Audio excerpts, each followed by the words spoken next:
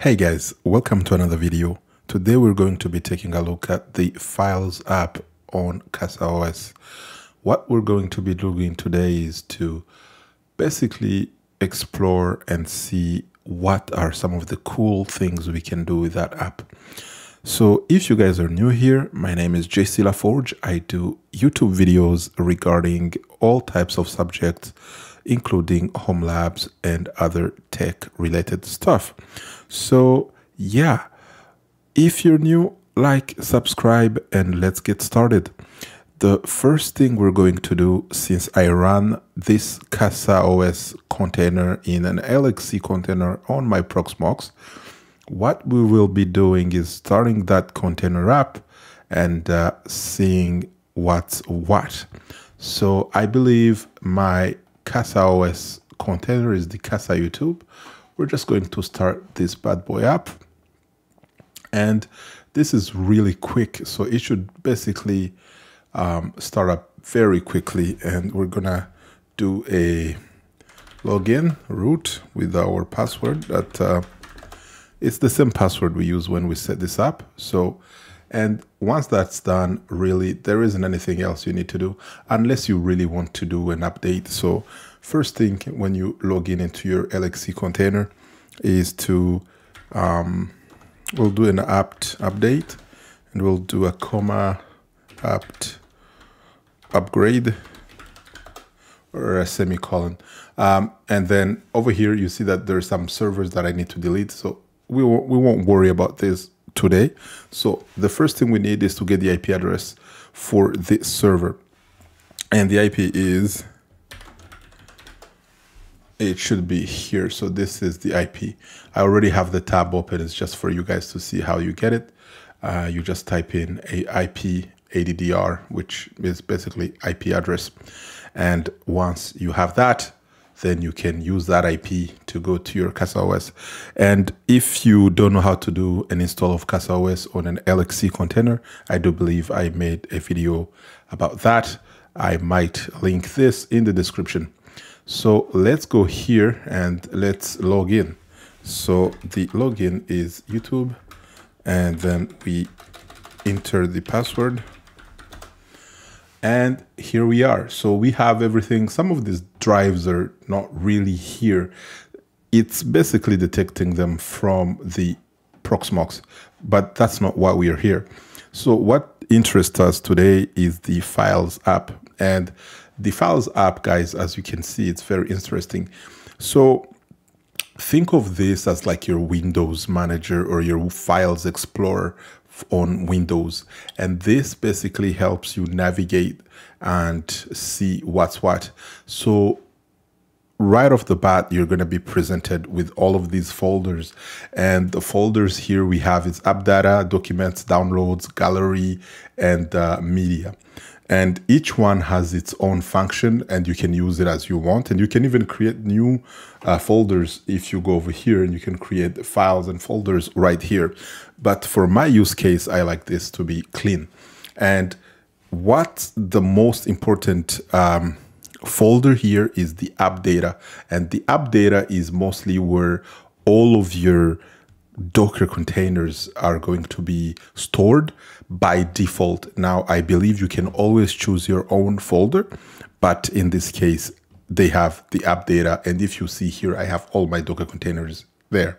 And the default folder is the data folder, but you can see that you can go deeper and you can go to the root folder. Now, I always recommend, if you don't know what you're doing, do not play around here deleting things and stuff like that. But if you do know what you're doing, then you understand what's actually going on. And here is mostly where we're going to be looking at today.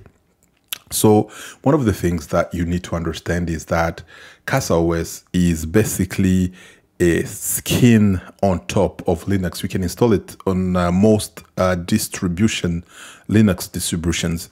And once it's installed, then you can, I do believe this is Ubuntu. So once it's installed, then you have this GUI. Basically, you can then manage your server from the GUI.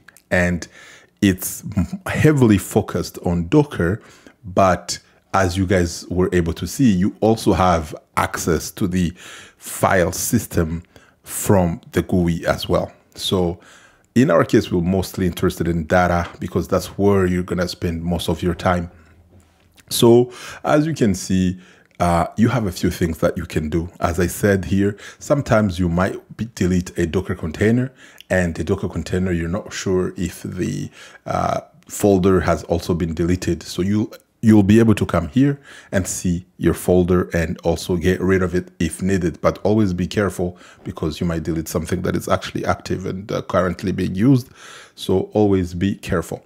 One other thing that you can do here is that this can also be used such as like an SMB share. So you are able to right click on a folder, any folder, and click on share. And once you do that, as you guys can see, you do have basically it becomes an SMB share where you can actually map this on your computer and be able to view it. So this is and you can always stop as well. So this is very powerful that you can do this just as from a right click. This is one of the things that I like about CasaOS. Another thing that you are able to do is to add locations. Now, locations can be anything really. Over here, you can add an SMB network storage location. And as you can see, you're also able to connect other online file storage services such as Google Drive, Dropbox, and OneDrive. And this is actually very useful.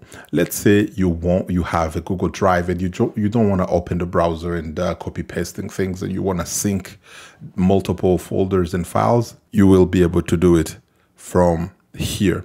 So this is important and it's very interesting. You guys can try it out and see how that works. Another thing that is very interesting is this place here called shared. Now shared is going to be all of your folders. Now remember, if you have 1,000 folders and files shared, it's probably better to be able to see all of them in one place. The next feature that we're going to be taking a look at is the file drop. Files drop is basically airdrop between different browsers. I invite you to kind of experiment with this. And as we can see here, it says drop files to another device anytime, anywhere. So this is cool. And normally it detects like my Chrome browser here and other things, and I can grab files and detect and drop them there. So, play with this and you'll tell me how that works. Another thing that you can do is that you can actually create documents and manage them. So as we can see here, we can create a file. We can do new file, new.txt, and we can actually even edit the file over here.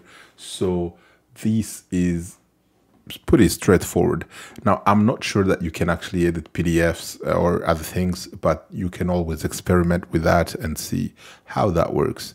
Downloads is basically a place where you can place any type of things that you might download. Same principle is we can create folders within folders.